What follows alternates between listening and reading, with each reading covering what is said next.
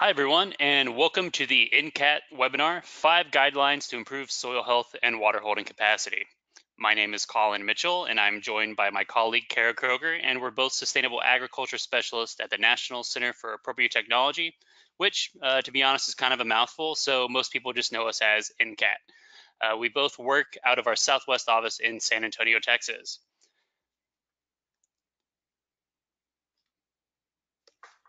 NCAT is a nationwide nonprofit organization with 5 regional headquarters across the country. And sorry, y'all, I'm trying to change slides here. Okay. NCAT is a nationwide nonprofit organization with 5 regional headquarters across the country. We have locations in Arkansas, Mississippi, California, New Hampshire, and Texas, with our headquarters in Montana. We work on issues pertaining to sustainable agriculture, sustainable energy, and sustainable communities. I want to give a special thanks to NCAT, ATRA, and our IT staff at NCAT for making this all possible. This webinar is being recorded and will be available on NCAT's ATRA webpage and on our YouTube channel. ATRA, our Sustainable Agriculture Program, is funded through a cooperative agreement with the USDA Rural Business Cooperative Service, and we're grateful for their support as well. So ATRA offers a wide range of services to sustainable ag producers, including publications, toll-free helplines, and webinars. You can check it out for yourself after the webinar on the ATRA website, www.atra.ncat.org. So as far as introductions, I received my Bachelor of Arts from the University of Texas at Austin in government with a minor in geography and the environment. I'm a Texas Hill Country native hailing from Boerne, Texas. I received my formal sustainable agriculture training during a 9-month project management internship at the Permaculture Research Institute of Australia, and I'm a Permaculture Research Institute certified permaculture designer. After completing my internship, I went on to work on and manage sustainable agriculture and development projects in Central Texas and in the Western United States. I work on a wide array of projects at NCAT related to soil health, adaptive multi-paddock grazing, local food, carbon sequestration, payment programs for ecosystem services, row crop production, and agroforestry. So my colleague Kara Kroeger is also a Sustainable Agriculture Specialist at NCAT, and she earned her bachelor's in general agriculture at Texas State University, graduating in 2018. With a background in grass-fed beef production, she is knowledgeable in the use of regenerative management tools to improve pasture health and productivity. Her work includes developing and managing the NCAT Soil for Water initiative, which aims to create a critical mass of landowners who are applying regenerative agriculture practices. Additionally, Kara became a certified herbalist at the Rocky Mountain Center for Botanical Studies in 1999, a certified nutritionist at the American Health Science University in 2003, and started training as a chef in 2009 with renowned chef Jesse Griffiths of Daidui. She has owned Foundation Culinary, a nutritional consulting and private chef business since 2009. So there are a couple of other things we'd like to point out before we get started. First, you'll see a questions field on the screen where you can write questions during the webinar. We will be collecting the questions and we will answer a number of them towards the end of the webinar. Don't be shy about asking questions. If you ask a question and it is not answered during the webinar, we will answer it and all the questions we get via email in the days to come. In fact, if you think of a question after the webinar or about any sustainable agriculture question, look for the Ask an Ag Expert contact information on the ATRA website. Also, at the end of the webinar, you'll receive a short survey. Please take a few minutes to answer the survey. It helps us make future webinars as effective and helpful as we can. Now I'm going to pass it off to Kara, and she'll tell you more about our Soil for Water initiative. Thank you, Colin. And hello, everybody. Thanks so much for joining us today. Let's see here. Trying to switch the slide. All right. So a significant part of my work at NCAT is the management of the Soil for Water initiative, as Colin mentioned. And we are an initiative that is trying to catch and hold more water in the soil. And as Colin mentioned, we're creating a critical mass of landowners applying regenerative ag practices that improve soil health and water cycles.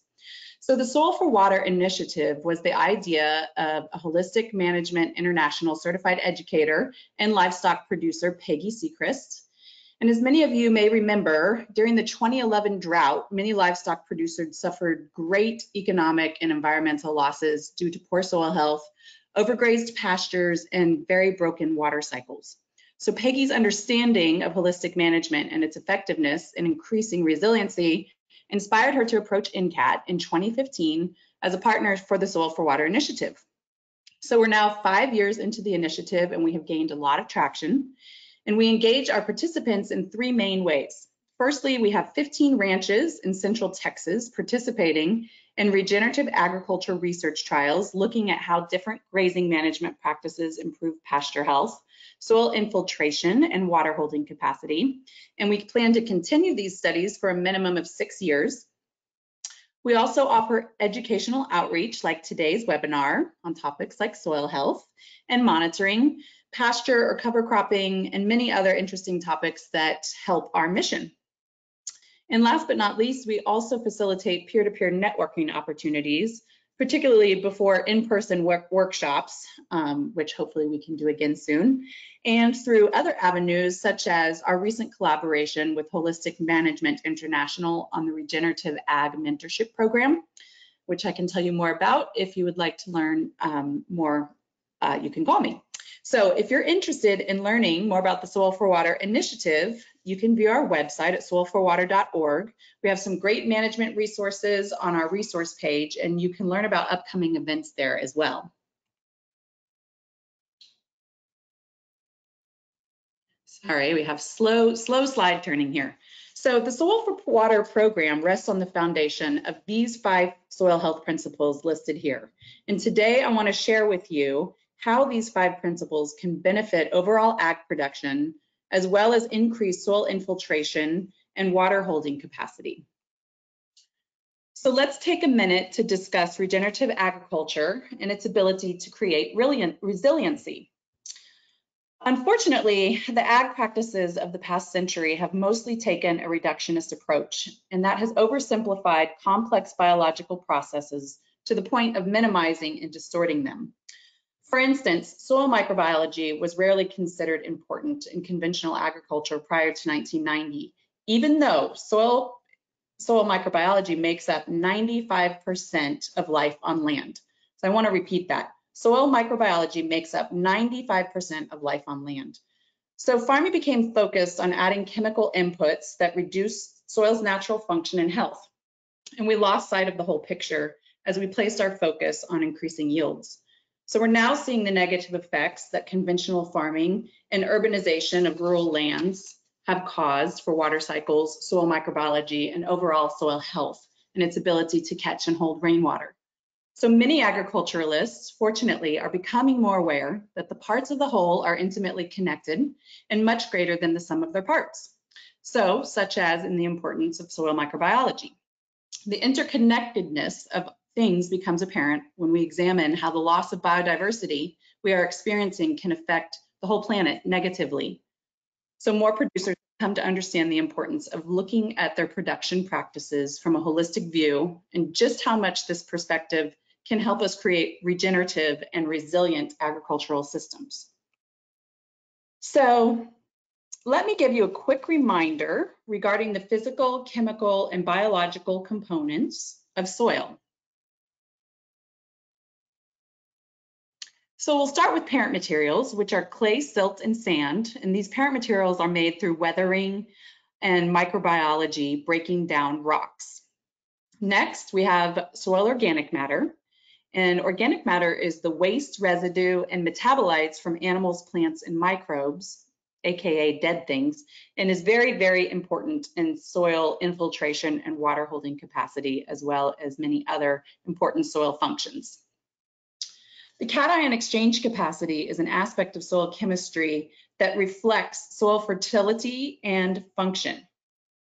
Soil pH affects many chemical processes in the soil, but specifically plant nutrient availability, and the optimum range for most plants is between 5.5 and 7.5.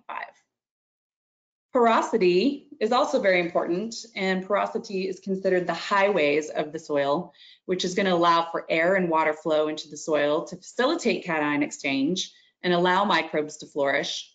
Many of these highways are made by earthworms and arthropods and soil aggregation created by fungal and bacterial microbiology.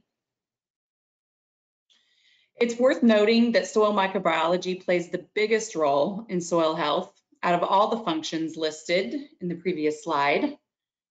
Sorry, I'm trying to change the slide. Here we go. So yes, it is the most important of all the factors listed in the previous slide. And without microbiology, you have dirt, not soil. So two important functions in soil are available water capacity and soil infiltration. And that's a big point of the big topic today.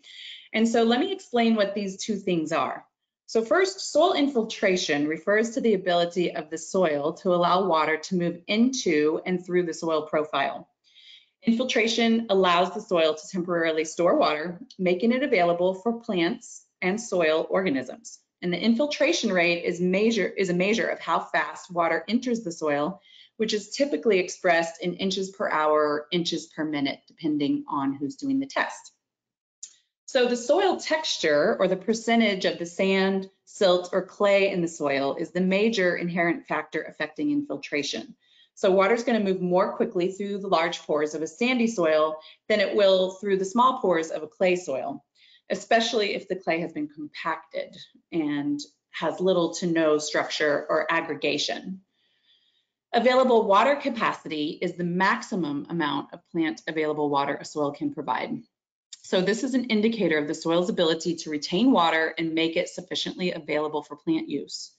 So a big factor for improving the function of both of these things is soil organic matter.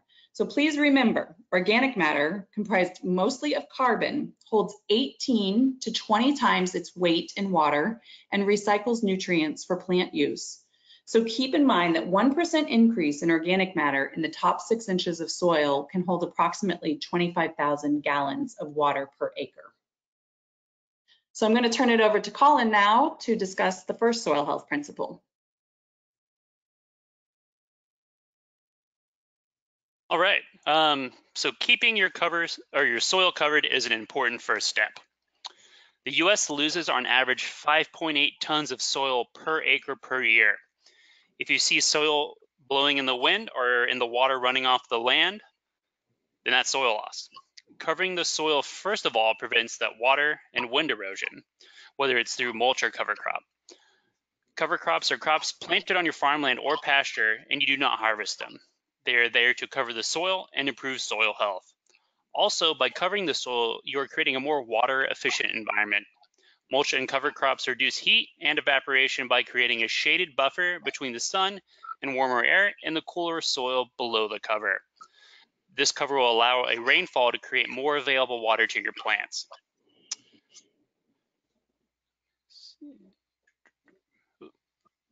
All right, and sorry guys.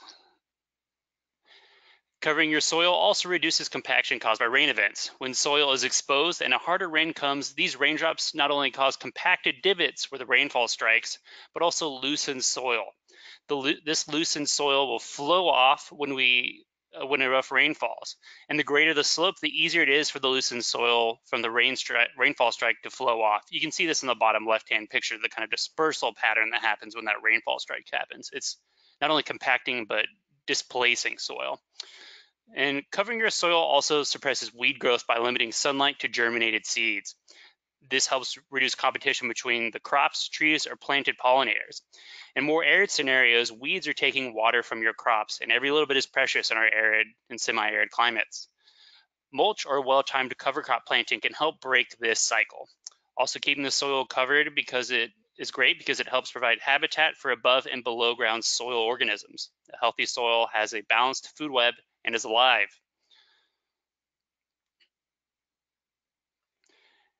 Another important reason to keep your soil covered in our Texas heat is that it buffers soil temperature, especially the heat. When it's mid-August and it's 108 degrees, your soil will be at a much higher temperature due to the color of the actual soil. Think about a black car in the sun. Your soil typically is in a redder to browner or blacker color, so it's going to heat up a little bit more than the ambient air temperature when it's in direct sunlight. Think about the feeling when you're out in the field and it feels like your feet are cooking in your boots. That's what's happening in your soil. Just like your skin doesn't like direct sunlight in the summertime, neither does your soil. That UV will break up soil microorganisms, but also that direct sunlight heats up your soil. And as you can see on the slide, when you get at 100 degrees, which is going to happen here in Texas at some point, 85% of your moisture is lost. And then at 115, your microbes begin to break down. And that's really not that hard in the summer. Again, think about getting in your car and how hot it is. Same thing with your soil on the ground. It can reach much higher than the ambient air temperature. And then once you reach 140, you basically have sterile soil, or as I like to call it, dirt. It's not soil anymore if it's not alive. So covering your soil is important to keeping it alive. And now I'm going to pass it off to Kara. All right, thanks, Colin. Let's go ahead and look at the second soil health principle of increasing biodiversity. So biodiversity is a variety of all forms of life, both within and above the soil. And in the image on the right, you can see the biodiversity web in action here. Everything feeds off another, and when you remove one piece of that equation, it creates changes. So I want to share a study with you done by the Food and Resource Economics Department at the University of British Columbia. They studied whether natural biodiversity helped buffer farmers against weather shocks. And they found that farmers in areas with greater biodiversity took less of an income hit from droughts than their peers who farmed amid less diversity. So their calculations also indicated that a loss of half of the species within a region would double the impact of weather extremes on their income. The study suggests that the beneficial effect most likely stemmed from having multiple alternative pollinators and numerous beneficial insects. So when we have high biodiversity, we improve the likelihood of the following ecosystem functions. Let me get the slide to shift here. There we go. And we have the lovely Lady Bird Johnson, who was a big proponent of creating biodiversity of the Texas wildflowers. So that's a lovely picture of her there. So yes, let's go back to improving ecosystem function. So predation is basically the fact that each trophic level feeds off each other. And when this happens, they become available nutrients for the plants again via the excrement of their predators. Symbiosis is the close relationship of two dissimilar organisms. And symbiosis can be mutualistic, where both benefit, commensalistic, where one benefits and the other is not harmed, and parasitic, where one organism is harmed at the sake of the other. Nutrient cycles happen simultaneously and are intertwined with one another. The life cycles of all the different organisms, both within and above the soil, fuel and drive the movement of all plant nutrients. So carbon and nitrogen fixation is also very important in the soil, and it's good to remember that organic carbon, organic nitrogen, and available water always move together. So as soil carbon increases, so too will organic nitrogen. So it's important to encourage biodiversity through providing rangeland, wetland, riparian, and wildlife habitat whenever possible. And some of the tools we can use are included on this next slide. Hopefully it will come up soon. I'll go ahead and start talking about them. So the first is a windbreak or a shelter belt. And the goal with this is to reduce wind erosion and protect growing plants, particularly crops and forage. They can also manage snow and improve irrigation efficiency. And my slide is not turning here. Colin, could you try going to the next slide for me, please? Yeah, happy to. Thank you. So additionally, thank you. Additionally, prescribed burns can be useful as well. And they can be used to remove excess residue and plant species that prevent good species from growing. So this is a good example of this is small cedar saplings that we want to get rid of so they don't grow into large plants. And also in ungrazed prairies, we can remove residues this way and make way for other plant species to come in. We can also plant prairie species and And if the native seed bank in the soil is absent, or you want to just speed up the native plant growth in general, you can plant the native seed mixes for your region, both riparian or prairie species, and those can be very helpful as well. Pasture cropping is another thing that is helpful, and this creates a temporary competitive niche in the root ecology of a perennial pasture that enables the optimal growth of a planted short-term annual crop. And this maintains living plant cover of the soil to enhance biological health, retain water, and protect from wind and water erosion. And then livestock are often turned into the pasture to consume the annual crop as forage. Crop rotation is the practice of growing a series of different types of crops in the same area across a sequence of growing season, and it prevents the development of pest and weed resistance. And then cover crops are similar to, have similar effects as crop rotations, but they're commonly used to suppress weeds and manage soil erosion, build more fertility and quality of the soil, and again, promote biodiversity. So in this picture here, you can see a number of these things at play. In the forefront of the picture, we have the prairie species. In the back, we have some hedgerows and windbreaks. And in that field, maybe they're using cover crops, who knows, but it's a good example of many of those factors. Can you switch the slide for me, please, Colin? Thank you. All right, so this is a case study that we're going to look at. This is the Ross Farm, which is in Granger, Texas.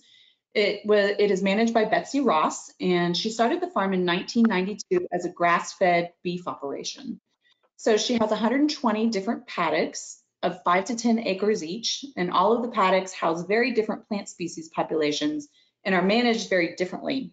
But each paddock is managed to optimize soil organic matter. So this cow patty offers a really fine example of biodiversity on Betsy's land. And as you can see here, it's a cow pat that has some earthworm castings sitting on top of it. And then you can see the holes in the cow pat that are caused by dung beetles. So earthworms are the earth's intestines, basically. So their passages, the passages that they make are like superhighways where water, air, roots, and nutrients can travel in the soil. And their excrement allows the conditioning of soil as well. And dung beetles will decrease both insect and pest populations that breed in animal feces and reduce animal disease by removing contaminated feces from the pasture surface and bringing it down into the earth. So they return nutrients to the pasture that would otherwise stay tied up on top of the earth in that cow pat. So I'm going to try to turn the slide. There we go. So we have here a picture of Ross Farm in 2011 during the 2011 drought. Now, Betsy experienced droughts in 1996, 2000, 2006, and 2011, which was the worst drought in Texas since the 1950s. So you can see here there was a lot of loss of forage growth, but she still was able to feed her cattle through the majority of the drought. She did have to feed some hay at the end, but in the end, this was much, much better than many of her neighbors. So you can see in the picture on the right that the cattle had been in the pasture on the right before and had moved into the new pasture on the left. And while she did have to feed some hay, she was still able to last a little bit longer. So the next slide is from the Ross Farm in 2012. So this is 1 year later. And as you can see, the recovery from the drought was really quick to come. And Betsy equates this to the building of soil organic matter over the years. So the more you have, the longer you can last during a drought and the quicker you're going to recover. But that's given that you're practicing good management practices. The next slide is from 2013. And I like to show this picture because you can see the variety of the plant species here. And this is important. She attributes the health of her animals to this biodiversity. So with a wide spectrum of nutrient consumption in the pastures, Betsy's cattle don't have to receive any antibiotics, dewormers, or other medications unless they have a life-threatening illness or disease. And additionally, for the past 3 years, people have come to do bird surveys on her property, and they've identified 160 species of birds present on her farm. So one of Betsy's most famous sayings is, Mama Nature welcomes everybody, and she really does practice this on her farm. All right, I'm going to turn it back over to Colin to talk about minimizing disturbance. All right, yeah, so the third soil health principle is to minimize disturbance, and that's biological, chemical, and physical.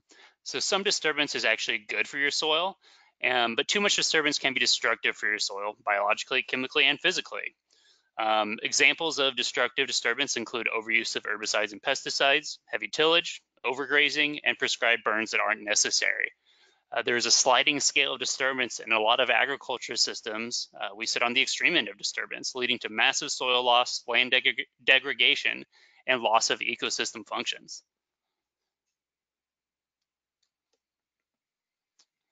So, in cropping systems, high disturbance tillage is, the main mode of really high disturbance, and that is going to destroy your soil structure. These practices include plowing, tilling with heavy machinery, or disking. This soil structure that is being destroyed through these processes is important because it allows water and air to move through your soil. If you have a good soil structure, plants can easily access water and plant roots can absorb the oxygen they need. So this heavy tillage also kills the soil food web.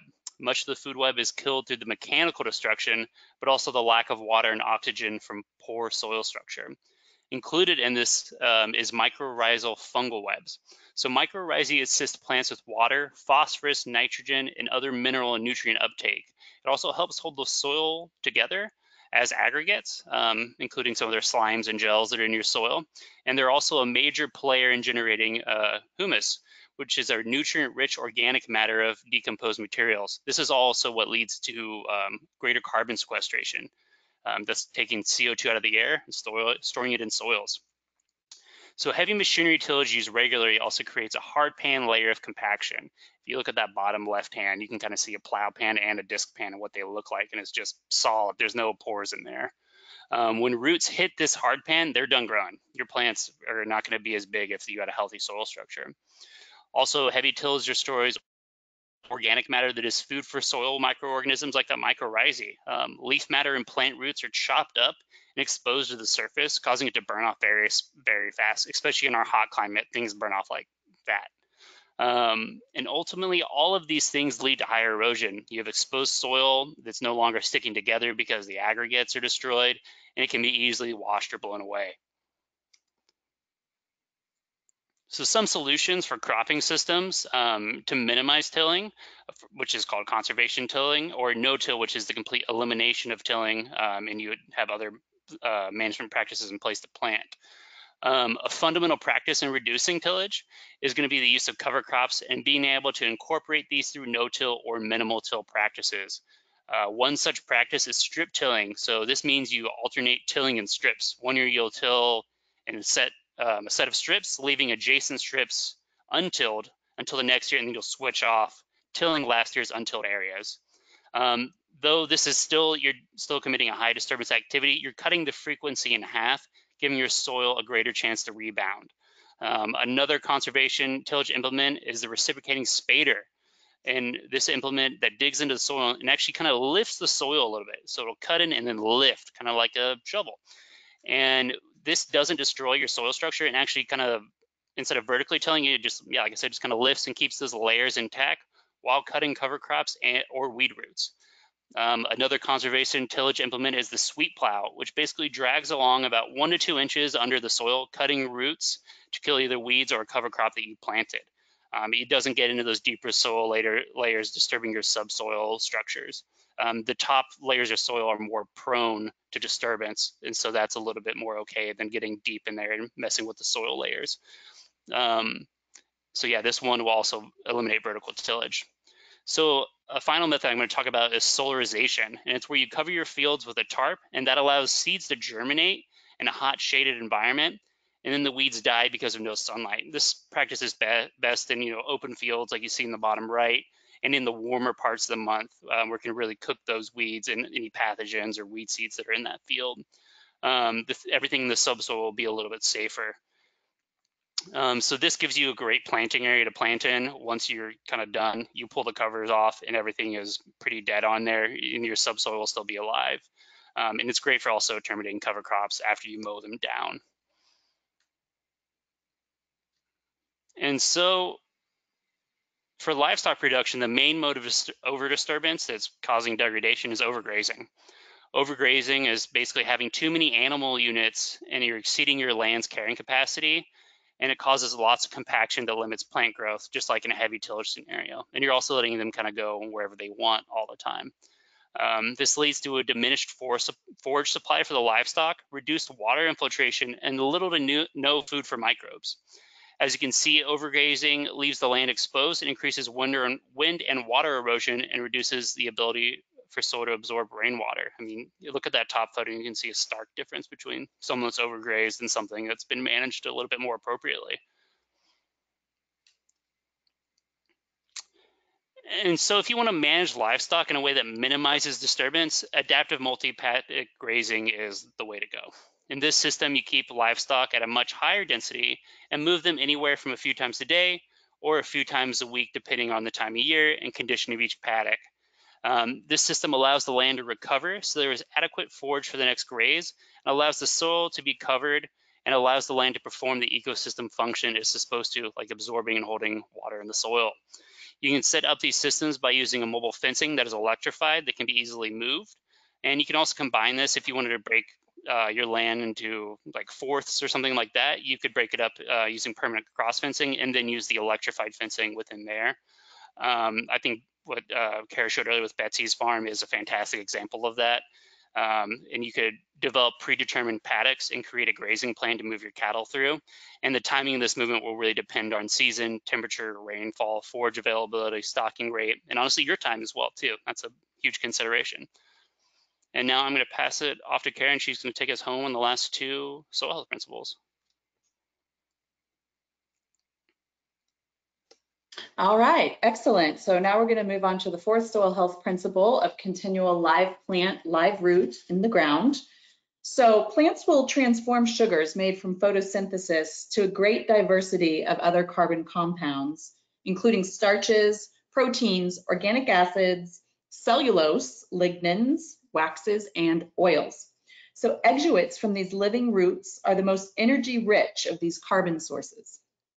And in exchange for these liquid carbon exudates, microbes in the vicinity of the plant roots increase the ability of minerals and trace elements required to maintain the health and vitality of their host plants.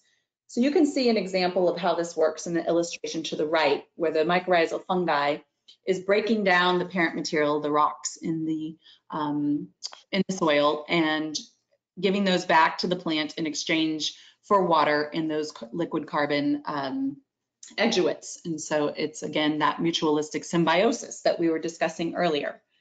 So microbial activity is also going to drive the process of soil aggregation around plant roots, which creates porosity, as we were discussing earlier. So aggregation enhances soil structure stability, aeration, infiltration, and water holding capacity.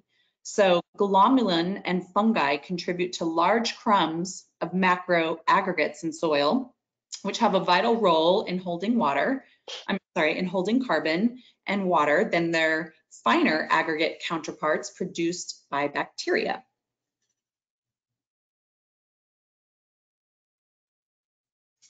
And let's see here, moving on to the next slide. So some of the ways that we can ensure continuous live roots include the following here. So we can increase perennial plants.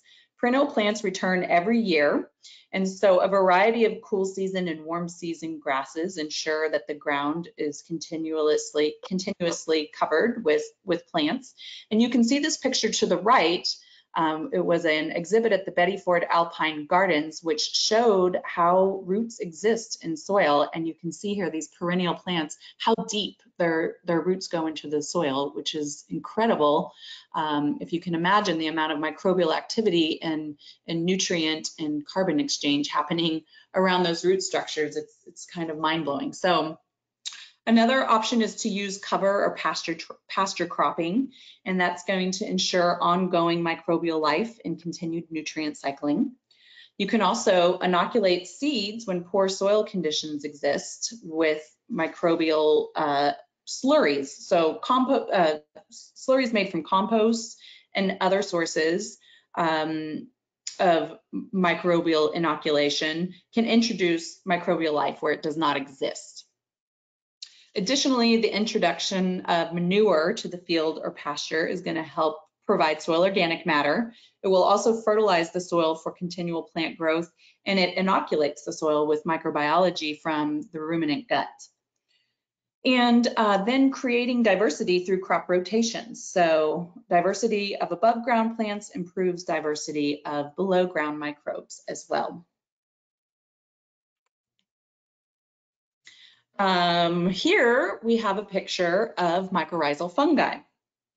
And mutualistic symbiosis is the relationship where both organisms benefit, as we have discussed already. And mycorrhizal fungi fall into this category, which reduce plant stress, offers root protection, and offer water and nutrients to plants in exchange for the liquid carbohydrates, energy, and fatty acids. So they can increase the nutrient and water uptake of a plant by 40% because of how they can spread their hyphae. So mycorrhizal fungi store water when there is ample supplies, and they'll slowly release it during periods of drought. And fungi also make water when they decompose carbon materials such as carbohydrates. And mycorrhizal fungi can supply up to 90% of a plant's nitrogen and phosphorus requirements.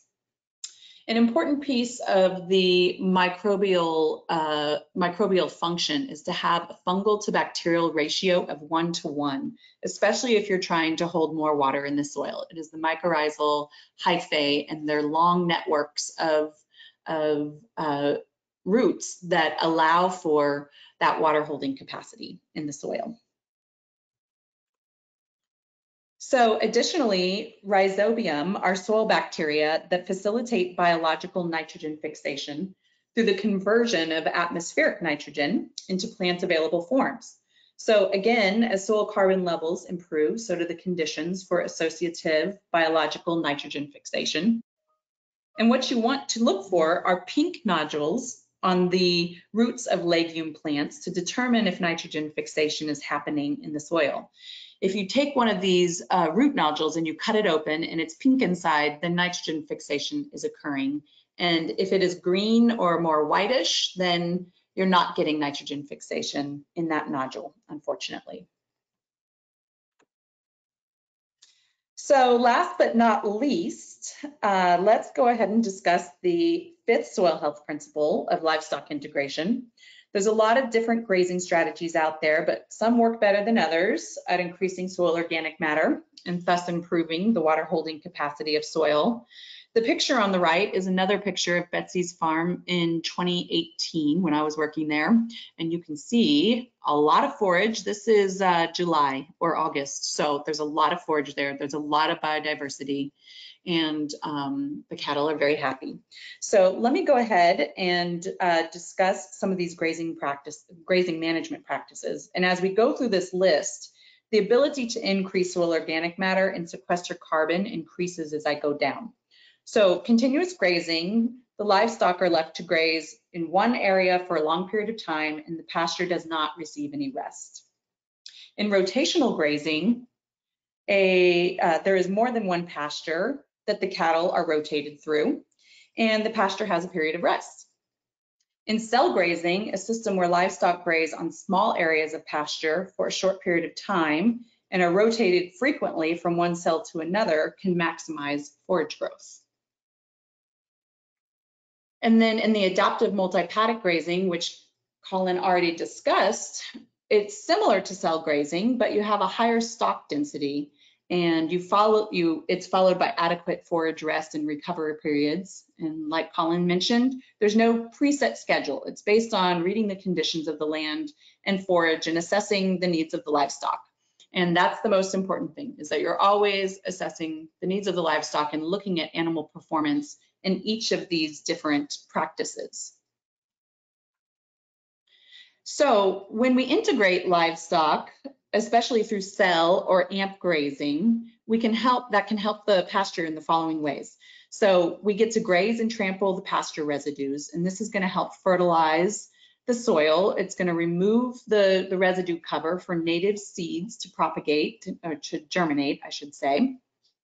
It also will fertilize the land and increase the microbiome through urination and dunging. The urine of cattle is nitrogen rich, and the dunging is full of different microbes from the ruminant gut. And you're also adding soil organic matter to the mix there. All of these things will automatically improve the soil sponge. So litter on top of the soil becomes carbon in the soil, which is food for the microbes, but also increases soil organic matter. And then we want to increase perennial plant growth as well. Another reason for increasing that perennial plant growth, which often automatically happens when you start practicing cell or amp grazing. One of the reasons why we want to do that is because a more predominantly perennial pasture has a better fungal to bacterial ratio, and that's going to be really good for preventing erosion and mitigating precipitation events, and it will also help to store water like we talked about earlier. So another factor with perennial plants is that generally their vegetation will stay greener for longer, and that's going to provide a better lifespan for your forage in both cool season and warm season. Many people who practice cell or amp grazing, they're able to increase their carrying capacity, and some have even doubled the amount of cattle that they can carry on their property because the forage starts increasing and they start getting better forage value as well. And that in turn is going to improve the health of the cattle. So you will have less illness and often have improved gains. All the while you can be creating habitat for wildlife when you practice these grazing strategies as well. So I'm going to give a case study of one of our participants who has a trial in the Soil for Water program. And this is from a property called Texastopia, which is located outside of Blanco, Texas, along the Blanco River. And it's the property of Pete Van Dyke, who owns Van Dyke Earthworks and Design. And he owns a permaculture consulting business. So they started managing the 13-acre Bermuda grass field on the left-hand side picture in 2017, and it had been managed for coastal hay for 30 years, and it was very, very hard and compacted. So in the fall of 2017, they used a keyline plow to relieve the compaction and without disturbing too much of the ground cover. The first time using the plow, they only got 6 inches deep. So this allowed them to broadcast some cover crop seeds onto some of the lines of slightly disturbed soil. But the first year of cool season cover crops in 2017 unfortunately didn't do very well. The Bermuda grass was so thick that the cover crop seeds couldn't germinate, and also the deer pressure was very high and caused problems as well. So again in 2018, they ripped and planted cover crops in the fall of 2018, and the second time they were able to rip down 12 to 14 inches, which means that they were the soil was getting softer. So in the spring of 2019, they had a really decent cover crop of sweet clover and oats, and the clover got up to 4 feet tall. And they were able to graze this using the neighbor's cattle, but they didn't get anywhere close to finishing the forage. Let's see here, see if I can get to the next slide.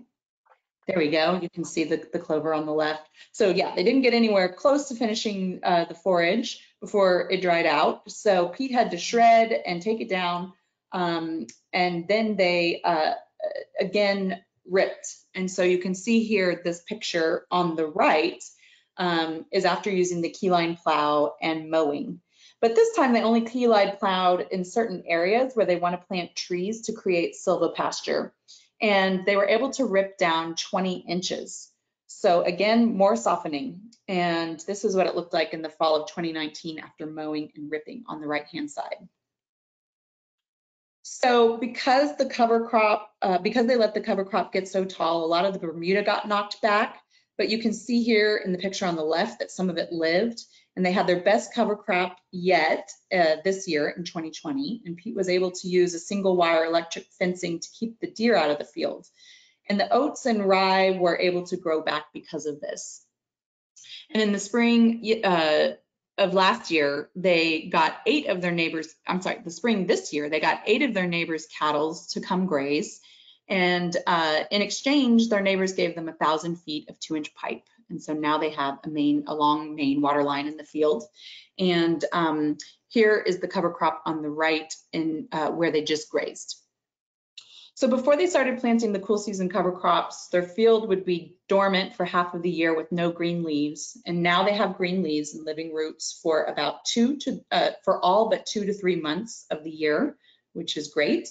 And they have a variety of wildflowers, various legumes, several different types of grasses are starting to come back into the field as well. And so as they keep adding diversity and manage for green cover, they're going to eventually shrink the non-green time down to 0 months.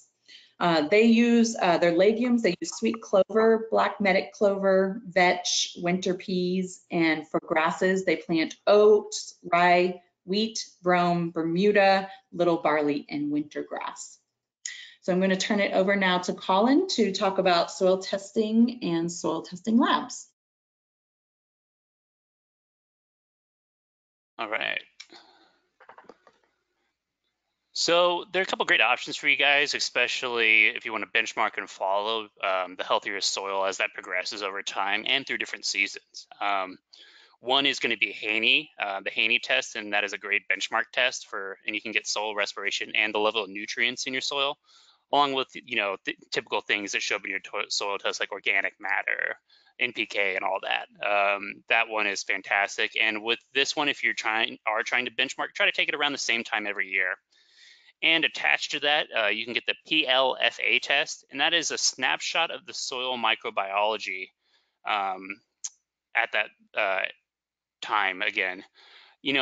With this, if you did it in the middle of summer, it will likely be lower than if you did it in spring or maybe later in the fall. These soil microbiology fluctuate depending on rainfall and temperature. So with that, again, try to make it consistent when you take that test. Another great test is your available water holding capacity. And this test and the 2 I just mentioned, the Haney and the PLFA, are tests we all take that are taken for the Soil for Water project for our participants. These tests are taken once a year on a transect that is out in a field, or sometimes multiple fields, depending on what they kind of want to track and measure. We have a real kind of wide diversity of people involved in the project. And that is going to determine how much water your soil can actually hold that can then be plant available. So that's a great metric to look in conjunction with the other 2 soil tests. Another one is going to be soil infiltration, and you can see that double ring down there with Dr. Barbara Bells from Tarleton State as a colleague we work with is filling one up, and that's more of a field demo. So the one she's doing isn't necessarily exact compared to some of the more laboratory methods, but those cost about $5,000 and they're dual head pressure and they are awesome. But if you wanted something and just have something, to see how it's doing and you can time it, that's a great option. And it's good to see how, things are working on your farm in your field. And it's a good exercise just to get involved. And if you want to kind of compare versus compacted area versus uncompacted area, go up to a fence post that's been there a long time. That soil has not been disturbed, I guarantee it, for the most part. And you could put either a can there and fill it up and watch it drain and compare it to a compacted area. So a lab we work with and is awesome, and we've been really gracious on all their help, is Ward Labs. They have the Haney and the PLFA and the available water holding capacity test. They're awesome to work with. We can't say enough good things about them. And then AgriLife Extension, if you want that kind of traditional soil test. And they have other tests like heavy metals and things like that. They're a really good, just basic soil test, I think. Less for benchmarking and seeing those improvements over time. But if you just want a snapshot of some basic soil information, the AgriLife Soil Lab is great. So we're wrapping it up now. We just wanted to make sure we shared resources with you guys. At your publications, we have hundreds of publications on our website. They are all free now, so please take advantage of those, download as many as you can, go for it. Those are all written by us, Sustainable Ag Specialists, nationwide.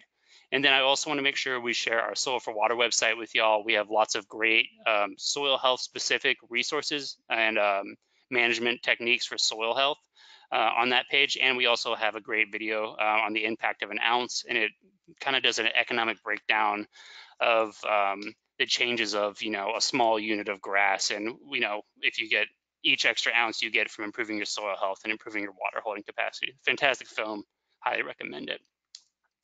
So thank you all for attending. We don't sign off yet. We have questions coming up here in a second. And here is all of our contact info. Kara's is on the left, that's her email, and mine is on the right. Feel free to call us, feel free to email us. We're here to help and answer any questions.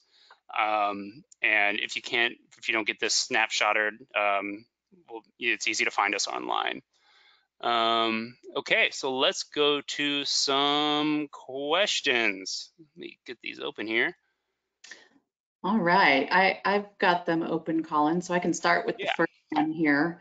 Do you suggest mulch or leaf litter to hold/cover soil on a slope with few trees? How to keep native grass seed on this type of slope?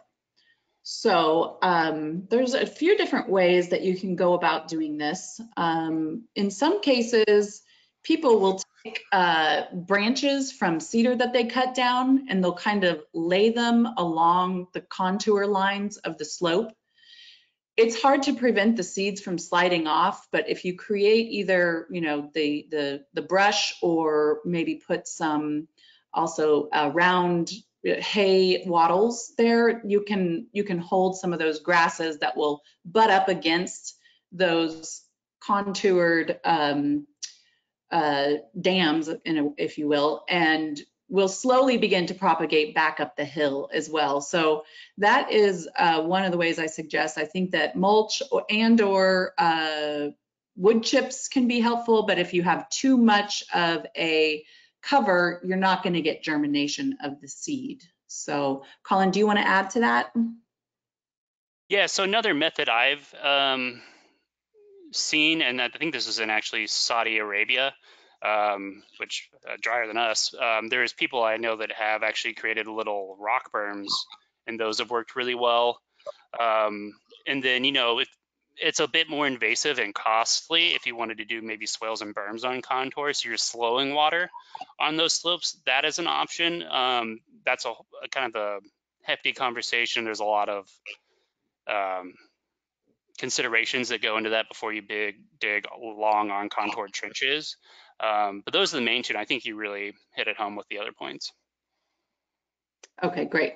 So somebody asked if we were making these slides available, and yes, we will be making them available. They will go on the ATRA webpage. I'm not exactly sure where they go, but I will be sure to, hopefully we can send them out via a link. But if not, I will take your name and make sure that you get them. Additionally, somebody asked about the source of the biodiversity study, and that is going to be the University of British Columbia. It was the Food and Resource Economics Department, and I can email that to you too. I don't know what the exact name of the study is. I don't have that right in front of me, so I will be sure to get that to you. Let's see. Another question here is, does Texastopia make an income from their farming? And I don't think currently they are. Pete's business is permaculture consulting, and I think that they plan on slowly developing their land where they will be making an income from that, but currently that is not the case. And then we have here, even a light hay application over seeds can help on low angle slopes. So that was just a comment to one of the other questions that we had there. And then how thick should mulch be applied? It seems that too much prevents water seepage. Colin, would you like to answer that, or? Yeah, I can answer that one. Okay. So I hate to do this one, but it depends. It depends where you are and what your goal is. If you're doing it, say, on a path or something, you can go pretty thick. It depends. Say if you're planting some crops down. I helped set up my buddy's farm in Oregon. A little bit different because they're more humid and a lot wetter. He will, before he starts a new bed, when he was setting things up, he would plant an about 6 to 8 inch thick thing of wood mulch, and then allow it to break down for a year, and then plant into it, and you could stick your fist in it. And on his paths, he also does replies mulch regularly, and it feels like you're on a trampoline because the mycorrhizae mats that have been created. It's pretty weird to walk on, honestly. And then it also depends on the material. So wood chips is going to be a little bit easier for it to kind of come through. The finer you get, like leaves, if you put a bunch of leaf mulch down, that can be really hard for water to penetrate. Or say if you're doing a small garden or a small farm you plant, you can actually use cardboard that doesn't have like packaging and labels on it, and it's just plain normal recyclable brown cardboard. That can be hard for water to get through. So it really depends on your goals and what you're doing. If say you're planting it around a tree, just a couple inches thick, out a little past the drip line, personally. If it's on a garden bed, I tend to like, if you can find some organic straw or hay, I think that works pretty well. You do have to worry a little bit about weed seeds getting in there, or maybe a little bit of a finer wood mulch. There can be nitrogen that is taken away, but if you're taking care of your soil and maybe you plant some nitrogen fixing cover crops, alternating, there's some different things you can do. So I hope that was helpful. That's kind of one of those nuanced topics. But if you guys have more questions about that, or maybe want to talk that through with me a little bit more, feel free to contact me or give me a call. Great, thanks, Colin.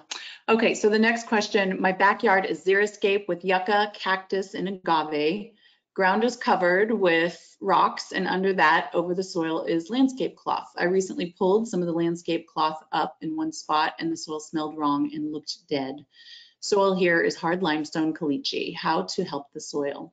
So in this case, it sounds to me, since you're having that smell, that there is just a lack of aeration happening in the soil, and you might actually be holding water in there that's not allowing any movement to happen. There might be some compaction from the rock being on top of the soil as well, and then with that cloth over it, it sounds like there's just very little air movement going into the soil there. So unfortunately, that can be very useful for preventing weeds from coming up, but not necessarily for helping with soil health. So obviously there's a lot of different ways that you could improve this, but I guess some of it would be having to change a little bit of the design, the xeriscape design, by way of removing some of that rock or eliminating the ground cover below the rock. And one of the first things that I would suggest is I don't think that much is going to change unless you can change the compaction or the air going into it. So like I said, this is something that you can call us about and we can talk about in more detail, but it sounds to me like the plants don't seem to be struggling. If the plants are struggling, then I would really make some of those changes, figure out how to make some of the changes that would be helpful there. Colin, do you want to tag on to that? Yeah, the only other thing I could think of is, getting some soil processes involved and spreading some compost around, because eventually some of those organic acids can dissolve some of the rock. That's a really slow process, so you're not going to see anything. Let's say 5 years. You'd start to maybe see some stuff, but that is one way to help with some of that. But I think what you said on a landscaping scenario, moving some of the rocks, and if the plants aren't really suffering, I think you may be doing okay. But yeah, that's something I think we can answer more if we can find out more information. Some of these things, it helps to see pictures and some of those things. Yeah. And our next question, I'm going to direct to Colin. He is one of our cover crop experts in the Southwest office here in San Antonio. So the question, Colin, is please give examples of cover crops to suppress weeds and increase soil fertility. Sure. So again, this is kind of depends on your scenario and what you're working with. If you're looking to, so there's warm season and cool season cover crops. And what you plant is going to be really dependent on what your goal is. I mean, suppressing weeds is going to be kind of a always goal with the cover crops. You just want to make sure you seed enough and get a good seed to surface contact. So there's kind of three main types really. There's legume species, and these will fixate nitrogen, which is basically takes nitrogen out of the air and makes it available in your soil later for another round. You can use different grasses. Some people like the grasses, some people don't. They tend to be a little bit cheaper compared to the legumes. And also you're going for biodiversity again. You get different root structures and things like that. And some of the cool season, like there's some rye species, some cereal rye that is allelopathic to some weed species. So that is a great option. But you got to watch what you're planting after and maybe give it a little fallow time. And then you have some broadleaf species. So mustards can be a great biofumigate if you're having some pest issues or like a pathogen problem like fusarium. And included in that is also be like daikon radishes. So if you have a really heavy compacted clay soil, that's something you could throw in and actually acts as a sod buster and has a really deep taproot and go pretty far down and break that stuff up. There's some people that tout max diversity 12 species. Start simple, maybe one species if you've never done it before, then let's try a couple, maybe 1, 2, 3. 3 species is a great mix. I kind of like having a legume, a broadleaf, and a grass. I think that's a great diversity option. Sometimes I'll go for 4. So yeah, really just make sure you plant enough and there's good seed to soil contact. If you're doing it, say before livestock are coming in, and you're trying to outcompete some weeds and get into pasture cropping. If you have a no-till drill, that's great. That can be like $100,000. So a lot of us probably don't have that. You could also just do a kind of whirly-bird seed spreader and have the cattle stomp it down. I think if it's a smaller plot and you're competing for weeds in your garden, solarize them and then plant a cover crop down. Your goal is to try to kind of outcompete those in time. And part of that is going to be the timing of the cycle and kind of interjecting and breaking that cycle so they germinate. And I think solarization is a great option for that. Excellent, thank you. Okay, and the last question that we have is what is the cost for the Haney and PLFA tests? And those vary depending on which lab you use, but at Ward Lab, I think the cost for the 2 of those with the available water holding capacity test, I think we pay about $130 for the 3 of those all done together. And I think it's about $50 for the PLFA, $50 for the Haney. And if you do that through Ward Labs, you not only get just the Haney, but you also get soil organic matter, soil pH, and some of those general things that you'll get on a regular soil test. Whereas if you went through the Agricultural Research Service, where Rick Haney does his research and testing, you won't get those things. So I like to have those. I think they're good indicators to look at trends over time. And so I think if you go to the Ward website, you can check all these prices, but I think for the Haney and PLFA tests, you'd pay about $50 each. So. All right, it looks like that was our last question, Colin. So we really want to thank you all for joining us today. And please keep in mind that the Soil for Water website does have an events page, and we update that pretty regularly. So please have a look at it. And we are thankful that you joined us today, and keep your eye out for other events coming up soon from the National Center for Appropriate Technology. Thanks, y'all. Bye-bye.